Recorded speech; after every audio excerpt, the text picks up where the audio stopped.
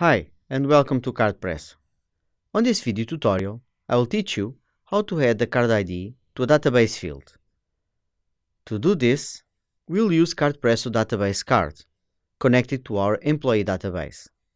Previously, we add a field to our database, call it cardID. Well, not very original, but very enlightening.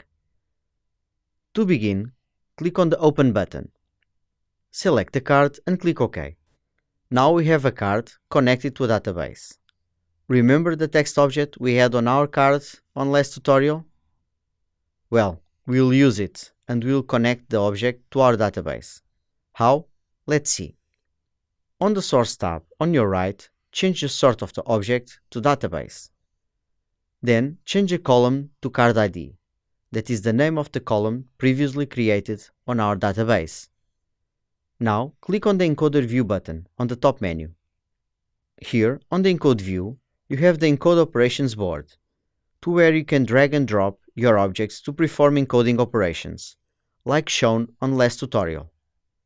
Please verify if the encoder device detected is the one you'll use. If not, please change it. On our right, on the Database tab, we have the database fields, with our new cardID field. All we have to do now is drag and drop our new field on the Encode Operations JavaScript code, like this. Like mentioned on the previous tutorial, only the text that is appropriated to our operation will highlight and accept our objects.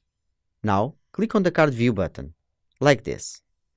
It's time to print our cards from database and update the cardID field. To do that, click on the File menu and choose Configure Print option. Choose the PDF Creator printer to view the results without using any card.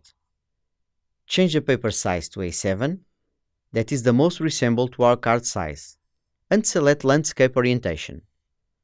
After this, just click OK. Then click on the Print button and put your configurations like this. Database Selection Range from the Start Record to All Records, to print and update all records that are on the database. Don't forget to check to print front card and encode operations. Finally, click OK. Then CardPRESSO will ask you to pass the cards on the reader. Please do when applied, like this. As you can see, all the records are here, and with the cardID printed on them.